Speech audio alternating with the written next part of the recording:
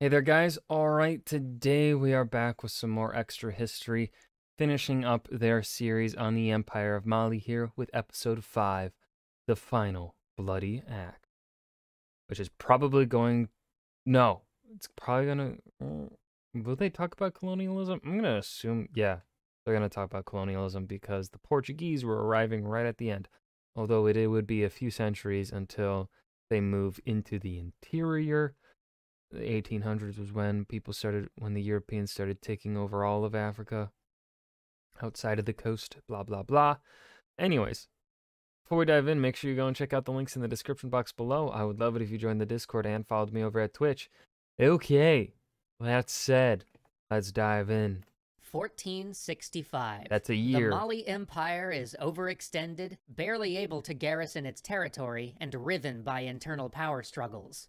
Sensing weakness, a new player emerges, the Sorcerer King Sunni Ali, a charismatic leader and a military genius. What makes him a sorcerer king? He is set on bringing the Can he teach me magic? I really want to learn how to do magic, man. Be cool. disorganized northern I totally would use it for good. I promise.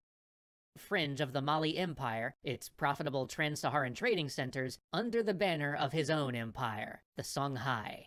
Outmatched on the battlefield and severed from their trade routes, the Mansas must learn to adapt or die. Dun dun dun.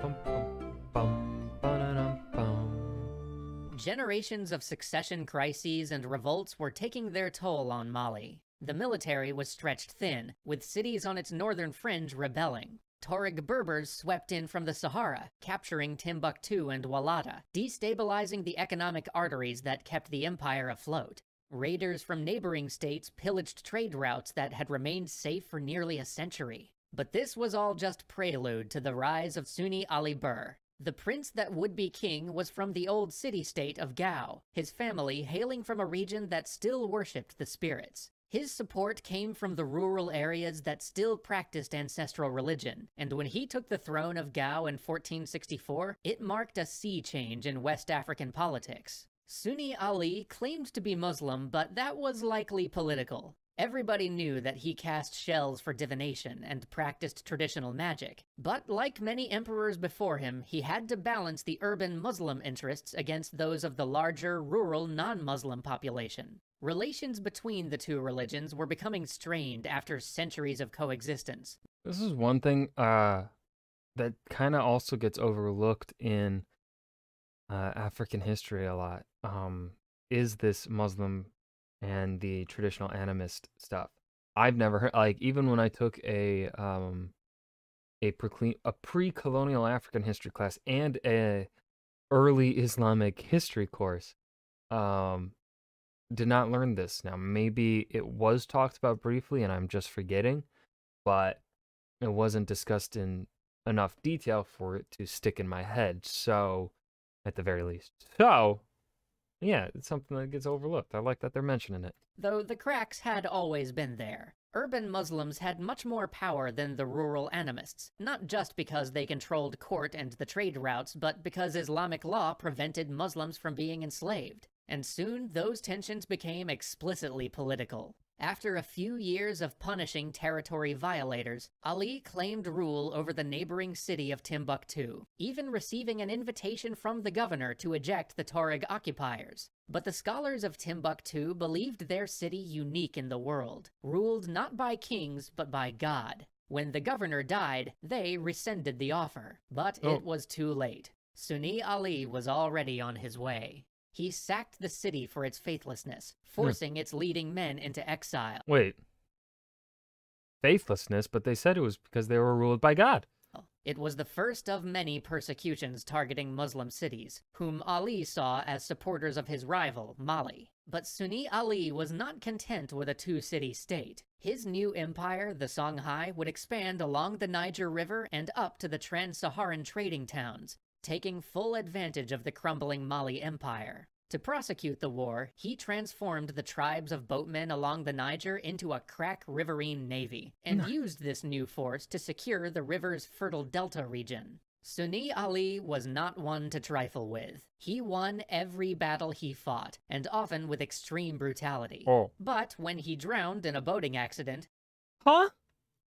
his successor, Askia Muhammad, proved more traditionally Muslim, continuing Ali's conquest but also patronizing learning and science in Timbuktu. He reorganized the Songhai government as a meritocracy, where talented men could rise in state service regardless of their clan affiliation. And to show the Songhai's new status as the rulers of West Africa, he made the Hajj. By 1500, the Songhai ruled more territory than Mali ever had, and in 1545, the Songhai delivered Mali's greatest indignity. They invaded, occupying Niani and forcing the Mansa to flee. The harried Mansa regrouped in the mountains and drove the invaders out, but the message was clear. Mali might still have a continuous monarchy and rule large amounts of territory, it might hold gold mines and a piece of the trans-Saharan trade, but it was no longer a great power. Songhai middlemen stood between their gold and the markets of North Africa. So, battered and bruised, Mali responded to Songhai's rise by adapting, increasingly setting its sights toward the Atlantic coast, which offered a unique opportunity. Because Portuguese ships had begun to arrive on Mali's shores, offering textiles, rum, and manufactured goods for gold. In the early 1400s, Portugal had entered a period of exploration and trading voyages patronized by Prince Henry the Navigator, and the tales of Mali's wealth drew them to this unseen kingdom that they called the Gold Coast. But Portugal had another objective. When reconquering the Iberian Peninsula from its North African rulers, the Spanish and Portuguese had come into contact with enslaved Africans who had been transported via the trans-Saharan trade, and they embraced this concept. On early Atlantic voyages, they seized the Canary Islands in order to use them as a base for slave raids on the coast of Africa. The first Portuguese expeditions to Mali got massacred by locals who were far better equipped to fight in the coastal waterways. But in 1456, a Portuguese explorer made it up the Gambia River and opened the first trade negotiations with a Mali governor. It was a meeting that would change history. Because despite their rocky start, it became clear that Mali and the Portuguese had the same problem. Songhai had monopolized the trans-Saharan trade routes, taking a bite out of every transaction in the gold and salt trades. But opening direct trade between Mali and Europe via the Atlantic coast meant that both sides would profit, and they did. The coastal region boomed, and Songhai, ironically, found traffic along their new trans-Saharan routes beginning to slow. But the Gold Coast trade wouldn't last, because the same boom in European exploration that had opened up African ports also flooded Europe with the looted gold of Central and South American empires, driving Mali's purchasing power down. Wow, how the turns have tabled. Portuguese, Spanish, French, Dutch, British, Danish, and Swedish traders that were showing up on the coast now came less for gold and more for slaves. European slave markets were booming. By the close of the 15th century, 10% of Lisbon's population was of African origin. And early colonists found that parts of the New World, such as Brazil and Jamaica, were ideal for sugar cultivation, and those deadly plantations had an unending appetite for the blood and labor of enslaved people. Because producing sugarcane is a very dangerous thing.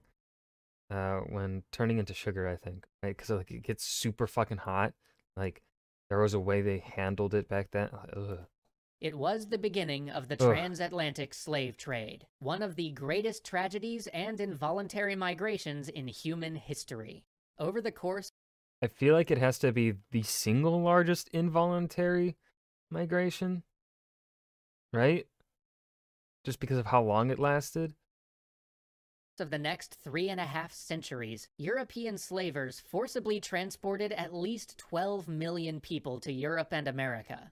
Damn, only 12 million over 3.5 centuries?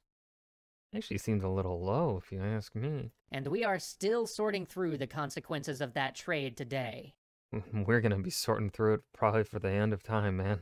So, let's just pause for a moment here. The transatlantic slave trade was a corrosive system that left legacies of violence and inequality wherever it touched, including West Africa. To tell you the truth, there is so much involved with the transatlantic slave trade that after many rewrites, we ultimately decided that we would need to create a whole series and consult with experts to do this subject justice. Because only discussing the impact on Mali risks glossing over the fact that European chattel slavery was a uniquely cruel institution in world history. Also, we worried that dealing with this as a side issue would leave out a lot of the nuance in how these systems of slavery intersected. Because while it is true that West Africa had traded enslaved people for centuries, we don't want to suggest any equivalence in these two systems. So, for the sake of Exactly. That's one of the things that I think it is a hard, because, and it became so what we're gonna do a writing example a little bit here. We're gonna look to A Song of Ice and Fire for it. Now Cho is partially to blame, but even in the books, even though George R. Martin does explicitly say in Slaver's Bay that slaves are from like all parts, still, even in my mind as someone that grew up in the United States, even if that Slaver's Bay slavery is non-discriminatory based on skin color, because of the part of the world I grew up in, which has a certain history with slavery, I still, unless the book explicitly states a character is a different skin color, I still picture them as pretty much not white in the book. Even after reading the book, and of course, I know in the show, because they were filming in Morocco, they couldn't like just fly over, like they couldn't get really white extras to be the slaves that Daenerys frees, which doesn't help the situation. But yeah, it's one of the things that makes it, like, even though the intention is this is very much a tangent, but I think it's still useful in understanding just like people, like even though for the vast majority of human history and even today there is still slavery of people not based upon, your skin color.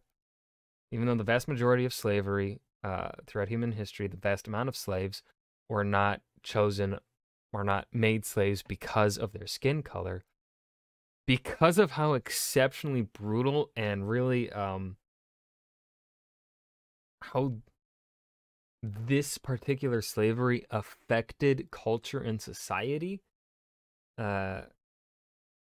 for the nation that would end up becoming the most powerful nation post World War II, and still at the time of recording the most powerful nation in the world. It has had a hegemony since the fall of the Soviet Union until last couple of years, where you could say China has risen up to kind of be a challenging superpower. Because of that, because of the US's history, like you can't.